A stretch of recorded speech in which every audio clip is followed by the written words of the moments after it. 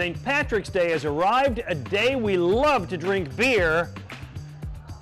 Even this stuff. Well, Glenn, I prefer my Irish beer dark and my pickles fried. We've got ourselves some pub grub. Nice. He's Joe Sixpack. I'm Glen Macnow.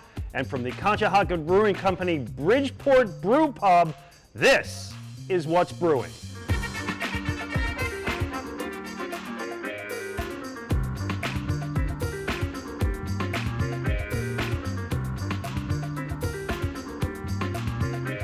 What's Brewing, brought to you in part by Monco Makers, powered by the Valley Forge Tourism and Convention Board. Download the app. And by the Conshohocken Brewing Company, now with 5 locations.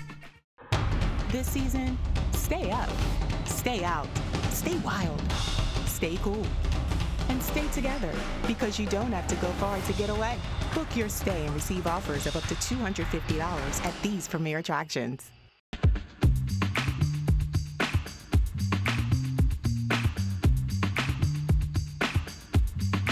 Hey, welcome to What's Brewing. It's our second season. We're delighted to be back. I'm Glen Macnow, WIP Radio. He's Joe Sixpack, noted beer authority, and I got to tell you, it's a tough one for me. I know it doesn't affect the taste, but we'll get into that in a second.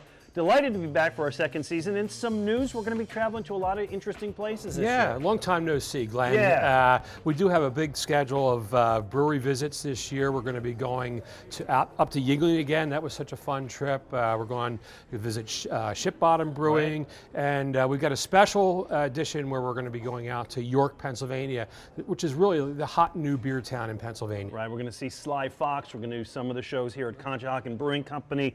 It's really exciting. We got another brew down coming this year. You're going to be announcing terms of that thing. Right, we're going to get into, we've got a full bracket analysis to go through. Oh, we're going to go through a selection Saturday, I guess it is.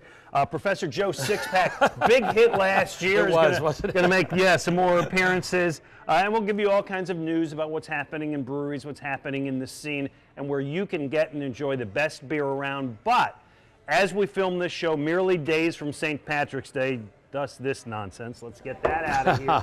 So we wanted to talk about great Irish beers, and I brought you the one that to me was always the standard. We always start with our beer swap. This is Guinness, of course, and this is the Foreign Extra Stout. When I started...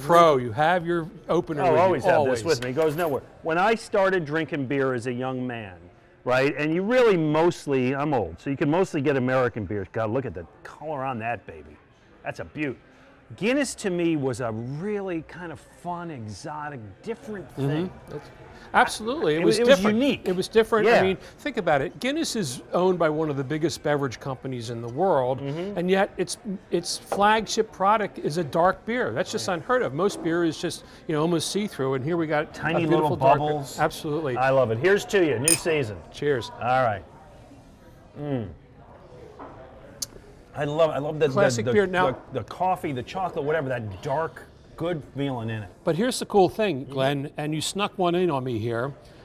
This is not the typical Guinness that everybody drinks. The Guinness Draft is a very easy drinking beer. It's low in alcohol. It's actually low in calories. You brought us the Foreign Extra Stout. I spare no expense. This is a classic. This is the type of stout that many believe that this is a recipe that maybe Guinness first used with when it began making its stout so many hundred years ago. Yeah, strong, I think it's like 7.5% alcohol. It carries it too. So I went to Ireland a couple years ago with my family.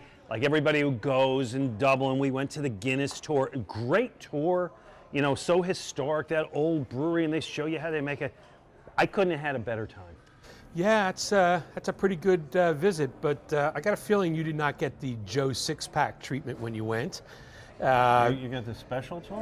Yes, I brought a group over here, over to Dublin, and they really treated us. They took us into a back room that nobody gets to go into. Back room? Yes. I ain't got no back room. And they served us beers. They're experimental beers. Such a lot of fun. Guinness really does make a lot of beers. We see the stout, but they make a lot of other varieties. Yeah, good stuff over there. All right, what'd you bring me today? Okay, I brought you, let's see, this is a new one from Doylestown Brewing called Duffy's Cut. Maybe you can get us a it's couple local glasses beer. behind us. Yes, Duffy's Cut from Doylestown. It is a really special beer because it is being sold to raise funds for a memorial and for the scientific excavation of something called Duffy's Cut, which I was not familiar with, along the Main Line Railroad out in Malvern, I believe it is. I know exactly where that is. So during the construction of that in the early 1800s, there was an incident in which they brought over Irish immigrants to do all the work. A cholera outbreak occurs, and I believe it was 57 Irish immigrants die. A lot of controversy about it. Are it. they excavating the dead guys? What are they excavating? They are excavating bones. They are, and They are. they're also Holy doing cow. some. There's a belief that they may have actually been murdered during the cholera epidemic to prevent the spread of it. So it's a really amazing local story, and this beer was brewed in honor of that. So it's an Irish red ale, which you don't really see a whole lot around. But I'm a fan of the red ale. it's got a nice, beautiful, really pretty color. Red tint to Yeah, it. good stuff. Good stuff. That's the first time I've tasted it. It's really smooth. Really enjoy it. Yeah, very nice. Good so, beer. again, when I started drinking beer, Irish beer was Guinness and it was Harp. Right. And we thought a Harp is something special. Not so much anymore. Yeah, I mean, it used to be like if you saw Harp on a draft somewhere, you thought, oh, that's a pretty good tap lineup. These days, honestly, Harp isn't special anymore. Yeah. It really isn't special anymore. Maybe to some of its fans, but it's just sort of disappeared. So what else you got? What else did you bring? So speaking of those red ales, I believe, let's see. Well, they're actually, that Harp is a red lager. These red ales in the U.S. have sort of come up. So now we have this Lucky SOB, great name from Flying Dog, is a red ale. So is this, there's the Schmiddix. That's the one I was trying to think of. A classic, not really as good as some of the American crafts. The Craig from Harpoon, another one. And this is one that just popped up this year that we really, maybe we'll try this a little bit later. Flying Fish IPC Stout. Yeah. Irish Potato Candy Stout. It tastes like cinnamon, chocolate, and I believe coconut. I'm in. Now, we're going to go a little long on this segment. Let me do this because you brought Guinness marshmallow? What did you bring for? You brought these marshmallows. Okay, so Guinness marshmallows. These are from, well, full disclosure here. This is, my niece has a small company called Sweet Jumbles. You can find her stuff. Makes designer marshmallows? Makes designer marshmallows. You can get them on Etsy. And she makes these out of Guinness beer. So you said to take this and to pour a beer over it. Right, so where's that Guinness? Let's go for, well, or we could try, you try the Guinness. I'm going to try the dark beer here. There we go. This is a Guinness marshmallow covered with Guinness. I got to tell you, this is a real treat. All right, check that out. Yeah. All right, so there's a lot of foam from the sugar, You got to wait on that, but we don't have time to wait because we're late for a break anyway. Here's to you. I'm going to try it. Might need more. Ooh, no, I got a little sugar. You like it? Oh, yeah, a little sugar rush with my Guinness. Good. Let me tell you something. This is good for the diet. It's good. Do this. Get this. Enjoy yourself. All right. St. Patrick's Day. You see I'm wearing green today. Absolutely. Well, it's not really hard when you're an Eagles fan to Yeah, find I know, green to stuff. find the green. But when we come back, we will tell you why people started drinking beer on St. Patrick's Day, like they needed a reason, and why we drink. Where'd that stuff go? This. I'll stick with this. Right here on What's Brewing.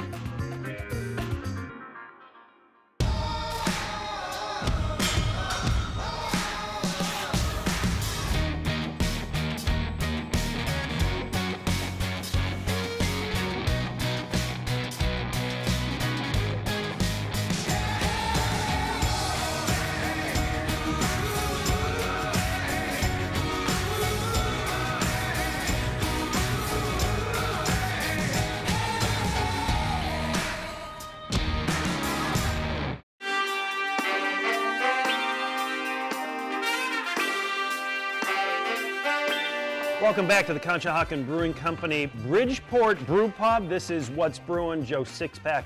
Glen Macnow, what are you drinking? This is MC5, the double dry hopped IPA, one of my favorites. Yeah, very, very good stuff here.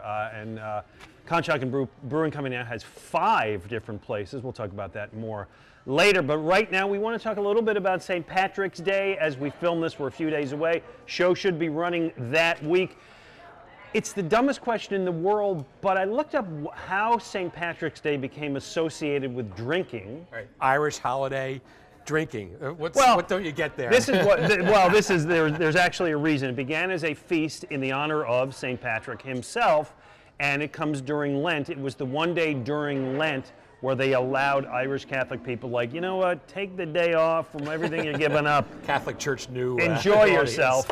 But that went from just being beer, all kinds of good beer, to this stuff. Green beer. How did this start, Joe Sixpack? All right, so many people mock green beer. I have a soft spot because it's, you know, the whole idea of having a little bit of fun with beer, which I'm always all for. Sure. I did a lot of research about this a while ago and discovered that 1914 was the invention of green beer by a guy named... Yeah, think about the life you live. Exactly.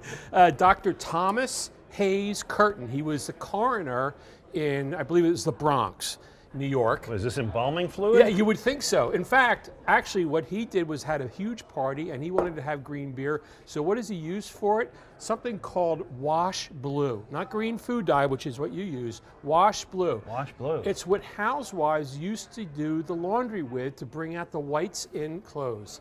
Yeah.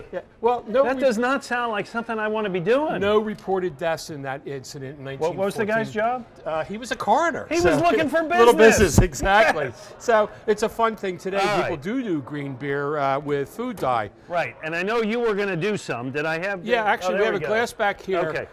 To make the green beer, instead of that, I used this. Pick it up at any supermarket near you. What do we suggest here? How about the blonde? Let's just yeah, the blonde's a nice light beer, so that'll look at that. Give you that.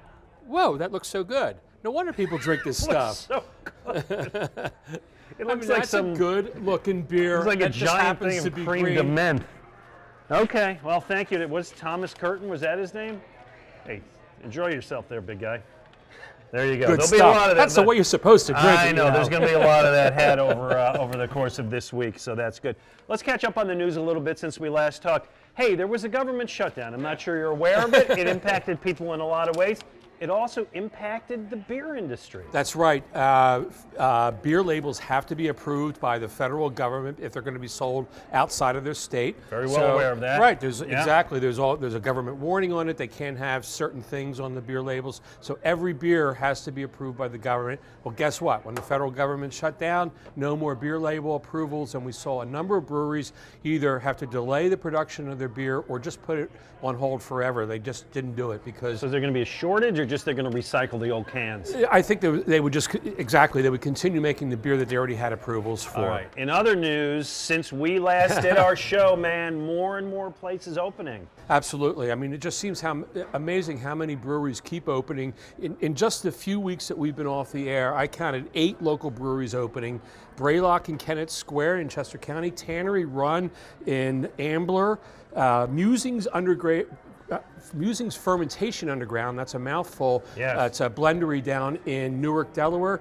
The Coho Brewing in Cape May Courthouse, Current, which is a Fishtown cider maker, they open up a brewery as well. Steel City Coffee House in Phoenixville, Geronimo. I always love the coffee there. Exactly. So that's they a have fun a small, place. it's still a coffee house, but they're serving their own right beer down the now. street from the Colonial Theater and the Conshohocken Brewing Company Rec Room. Exactly. Yeah, good area up there. Geronimo, new brewery in Doylestown, and finally, Conshohocken Brewing in King of Prussia. Right, which is going to be our major source of brewing. All right, one other real quick thing.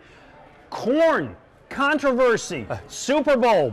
Bud went berserk and then everybody else did. So the issue is, can you put corn in beer and still have it be counted as good beer? Yeah, the controversy, as they call it. It was work. It was wild that this is something that Anheuser-Busch decided to pick on.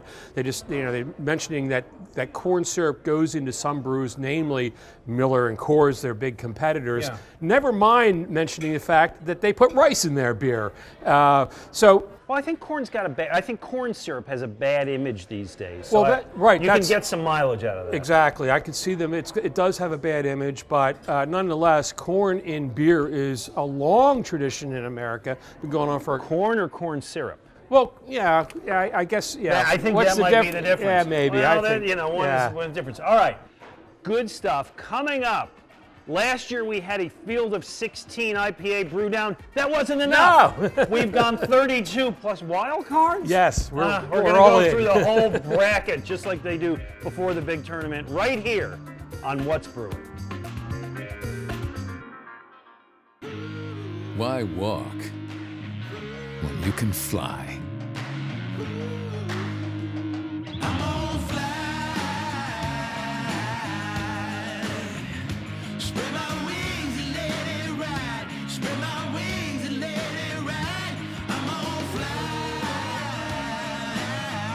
Tap into your inner eagle.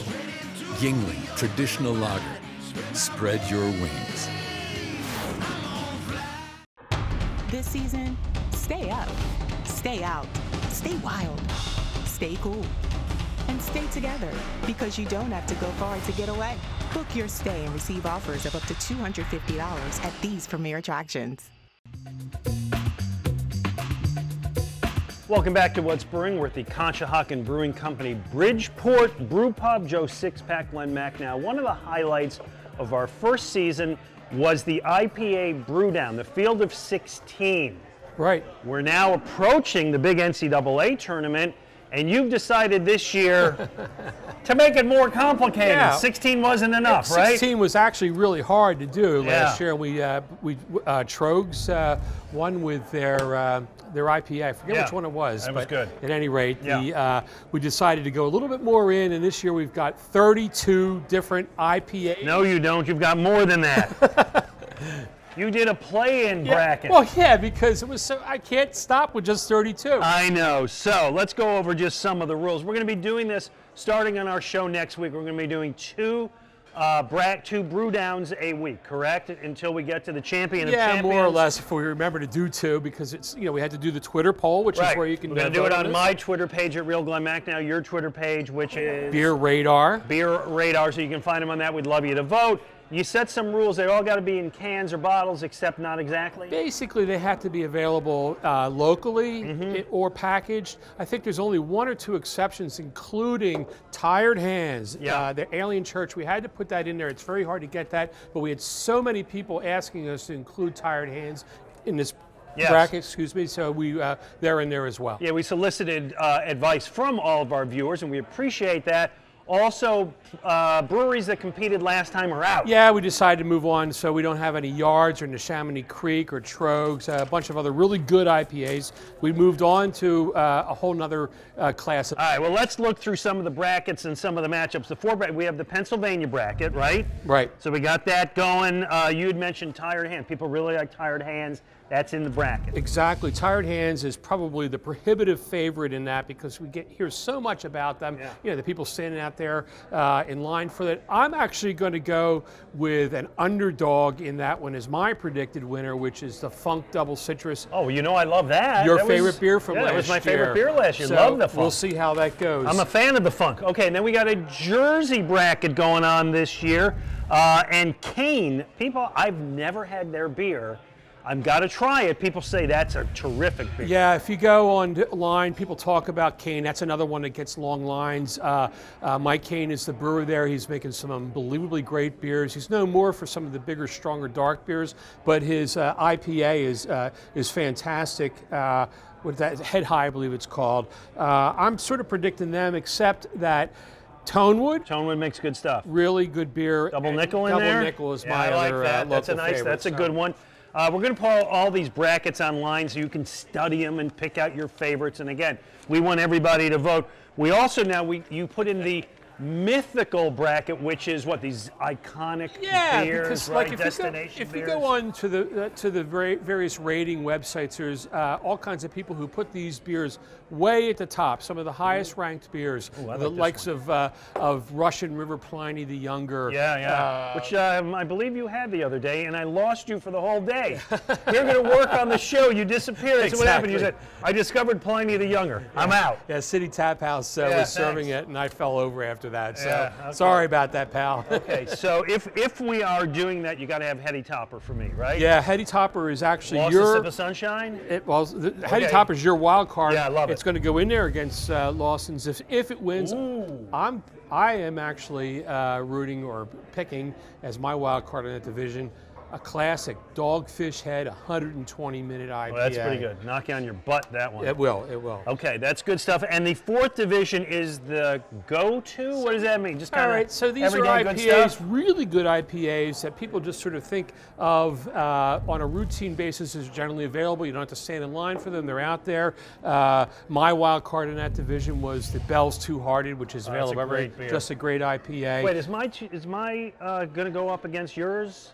Yes. Oh, I'm going to lose. I got the Lord Hobo, which I love, out of Massachusetts. You're going to kick my butt in that one. I know. I gamed this a little bit, Glenn, because, you know, I'm hoping I know the voters. So people will say, hey, you guys did IPAs last time. Why are we doing IPAs again? Well, first of all, it's where the most interest is in beer these days. I mean, I like all beers. I do drink all beers. Sometimes I get a little bit miffed that IPAs get all the attention. But what the heck? Everybody makes really good IPAs these days. So let's talk about what your favorite is. This is not necessarily the best IPA out there, but it's what your favorite is. Well, and I have a lot of favorites in that bunch, including the stuff done right here at Conshohocken Brewing Company. Again, you can vote. You will see them posted on a regular basis. We invite you to go to Joe Sixpack's at Beer Radar. Beer Radar. And mine, which is at Real Glen Macnow, and cast your vote for your favorite IPA. All right, coming up right here on What's Brewing, we're going to talk about beer food, bar food, the best that's going on right now, including, this just happens to be a deep-fried Oreo, which I will enjoy during the break. With Joe Sixpack, I'm Glen Macnow from the Conshohocken Brewing Company, Bridgeport Brew Pub, on What's Brewing.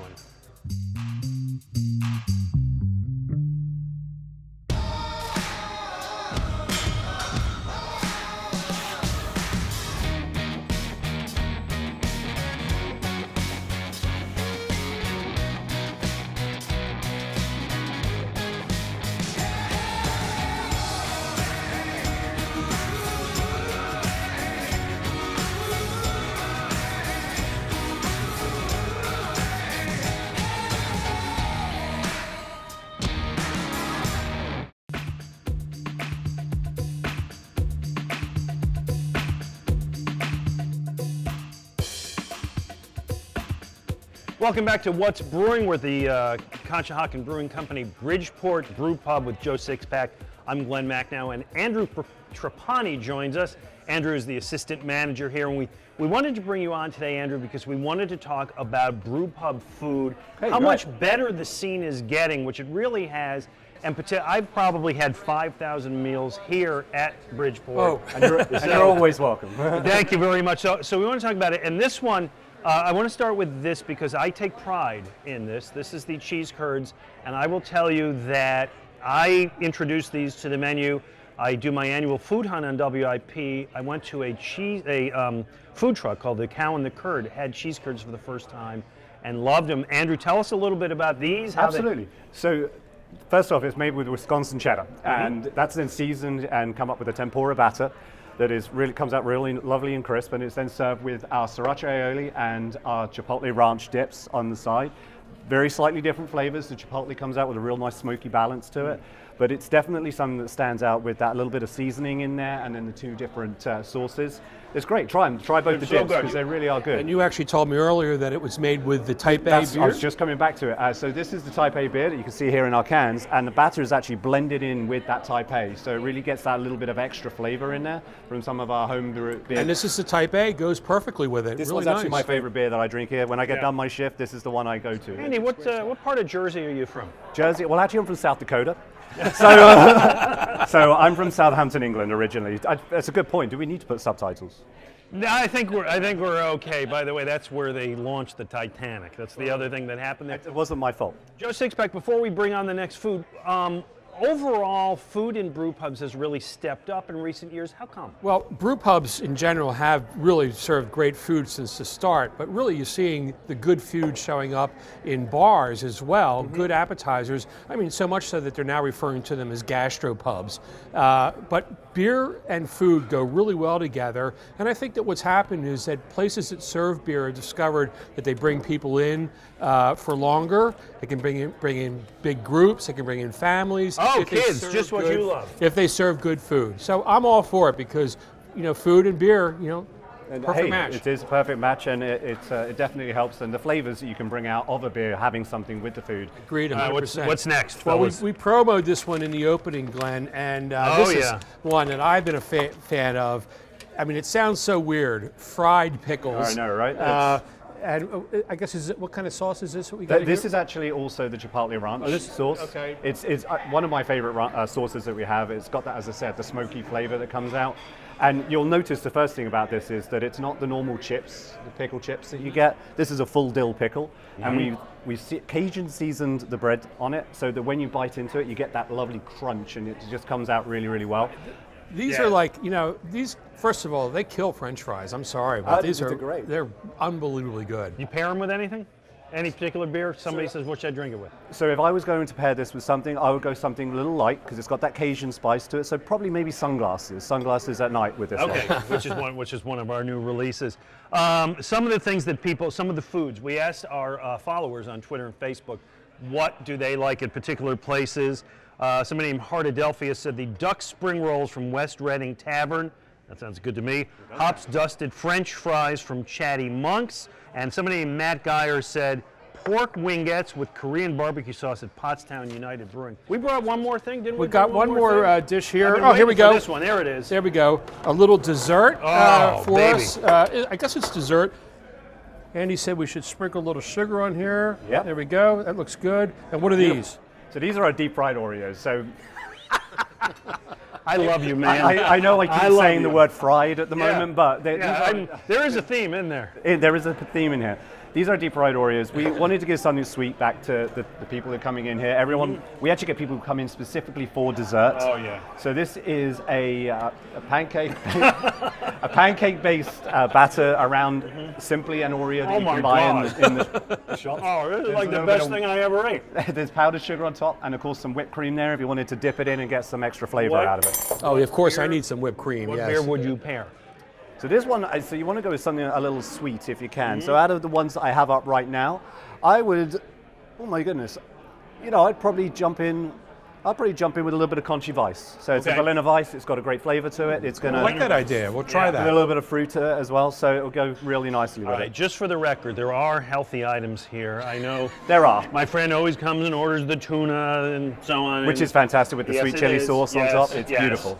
It's a favorite of my wife. Well, this stuff is great, and all the food is great. And as we said, check out the scene everywhere because we talk about beer, but so many of the places that we go to, that we talk about, really have fun, interesting food. I still love wings at a brew pub, a burger, my Prof Burger still on at all of our places. Even brought back the old Prof Burger to Havertown.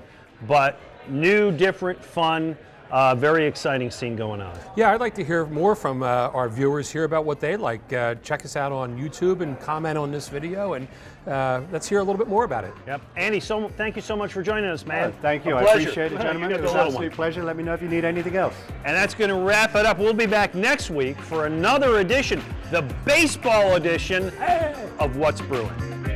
What's Brewing, brought to you in part by Monco Makers, powered by the Valley Forge Tourism and Convention Board, download the app, and by the Conshohocken Brewing Company, now with 5 locations.